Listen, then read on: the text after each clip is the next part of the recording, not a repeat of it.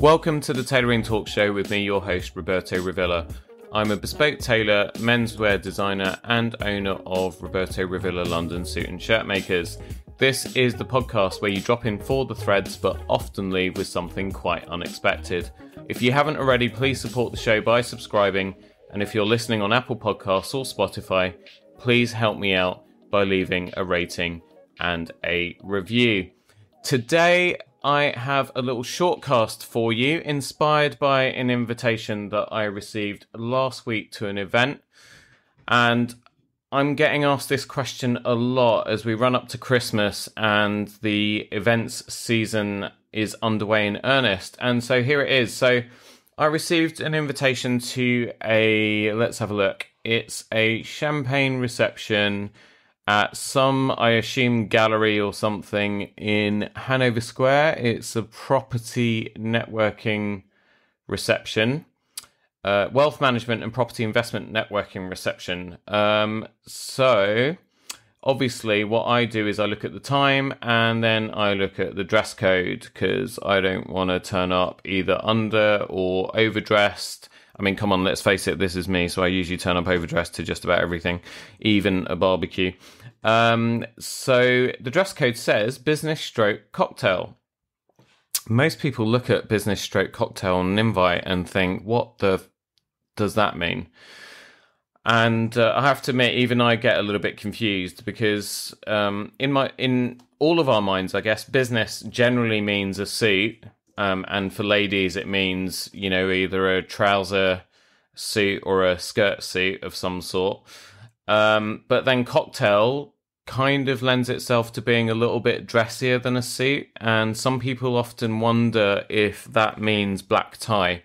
Now, cocktail doesn't actually mean black tie. I mean, if they want you in a dinner suit or tuxedo, and an LBD, a little black dress for the girls, then generally they'll put black tie on the invite. So we can get rid of thinking about putting on a bow tie and a dinner suit, get those thoughts out of our minds. So we're left with cocktail, which in my mind is just a step below black tie, but it's just a little bit dressier than you would normally wear to go to the office. But then they go and throw this word business in as well. And I don't know if that's, deliberate intention, or if they're just thinking that obviously they're going to have a bunch of people that are coming straight to the office to this event. And, hopefully they'll be wearing a suit. And if they don't wear suits for work, then they don't want them turning up wearing whatever scruffy stuff it is that some of you lot wear to work these days. So how do we deal with this? Let's go ladies first, because generally that's the most polite thing to do. But also it'll be a lot quicker, and then we'll delve into the guys' side of things. But for ladies, and I've canvassed opinion from, personal stylists and, image consultants and so on that I know who are ladies themselves. And the general consensus is that business stroke cocktail for ladies, the celebrity that probably does this best is former Duchess of Cambridge, I think now Princess of Wales. I should know this. But Princess Kate probably does business stroke cocktail the best out of any lady that is in the public eye. And so when you see her, she's generally dressed kind of dressy, but sort of conservative. So the business side of the business stroke cocktail dress code equation means that you should generally stick to the same rules that you might in the office. So hemline that's maybe just above the knee at the very highest, no cleavage, nothing terribly flashy, so sort of no neon or sequins, closed-toe shoes just to be on the safe side. And then the cocktail side of it means that you just add a little bit of embellishment to the equation. So maybe a standout piece of jewelry, a jeweled neckline, maybe a nice bag or clutch, that sort of thing. So, keep it classy, basically, and you should be completely appropriately attired for such an event demanding this type of dress code. For the guys, as ever, it's more complicated because guys generally don't know what to do in most situations when faced with a dress code. But basically, so we've already eliminated the need for a dinner suit. So at least that's one thing.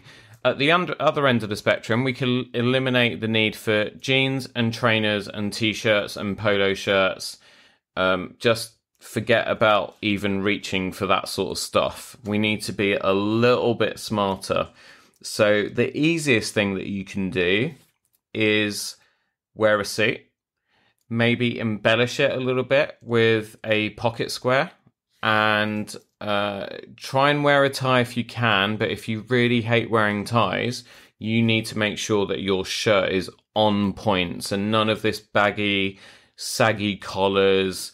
Your shirt needs to stand proud. So, either get your shirts tailored or get good advice and buy good quality shirts if you're buying off the rack. The other option you've got is you could go, maybe if you generally tend to dress casual for work, maybe go a few steps above that. So a jacket, stroke, trouser or smart chino combination with a good pair of shoes, make sure that they're polished and they don't look tatty, should work as well. So for summer cocktail attire, which obviously is not this time of year, but you could be listening to this episode in summer if you're still sort of catching up on the previous 69 episodes.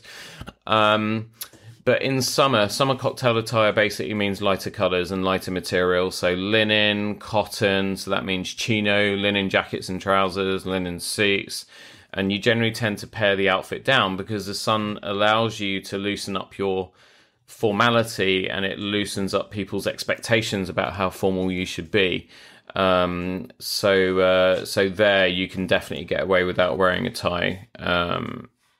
And then when you move to winter, then I guess what I would personally do is I would wear either very, very smart chinos that are well tailored, or tailored smart trousers in a flannel or a slightly heavier wool. Definitely not something that I've got from a suit. It needs to be a pair of trousers that were bought or made for that purpose, and then you pair them with a blazer or a smart casual jacket or an unstructured smarter casual jacket. Again, make sure that it fits you properly. If it's bespoke, you don't have that problem.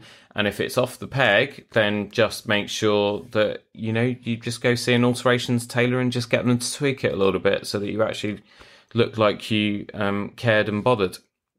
Sorry if some people find my language offensive, but it's the business that I'm in, and actually I take that apology back because regular listeners will know I don't really apologize for this sort of stuff. So yeah, and I would definitely wear a shirt. You could, if you've got the right jacket, trouser, you could get away with wearing just a sort of smart sweater underneath. If you've got like an unstructured sort of hybrid sweater type jacket, a sort of lightweight sweater or roll neck would actually do the job just as well. But I would definitely opt for shirt and tie, not necessarily light colours. I'd probably go quite dark, like a navy shirt with a navy tie, or a black shirt even with a black tie. I quite like that sort of combination. That should pretty much sort of tick the boxes. And then, if you're kind of looking for some online inspiration, if you Google search celebrities like Mahershala Ali, the late great Chadwick Boseman, Timothy Le Chalamet, I think his name is Timothy Chalamet, the guy from Dune, and Andrew Scott, apart from when he's trying to do black tie and, combine it with cummerbunds and things, he looks like a disaster. Shawn Mendes always looks pretty cool when he's out and about as well. Google these guys and then you'll kind of get an idea. And you can also head to my Instagram page as well, which is at Roberto Revilla London. And if you have a little scroll through, there will be some images from events that I've attended, and you'll be able to see what I get up to. So I hope that this little short episode has helped. If this is something that you've been struggling with, I'll look to turn this into an article as well and get that up on the site, and also get it up on LinkedIn. You can find me on LinkedIn, just search Roberto Revilla or Roberto Revilla London. And that's it for this little short one. So you actually got what you were expecting this episode. Happy weekend. Thanks so much as ever for joining me. This is the 70th episode of Tailoring Talk. I really, really have grown to love podcasting, as much as it does put extra strains and demands on my already busy schedule with my day job. But I really do love it. And please do keep your feedback coming via Instagram at Tailoring Talk Podcast. You can also email the show directly at tailoringtalkpodcast@gmail.com. Please remember to subscribe, rate and review. You can also click the share button in your player to send the show on to people you know.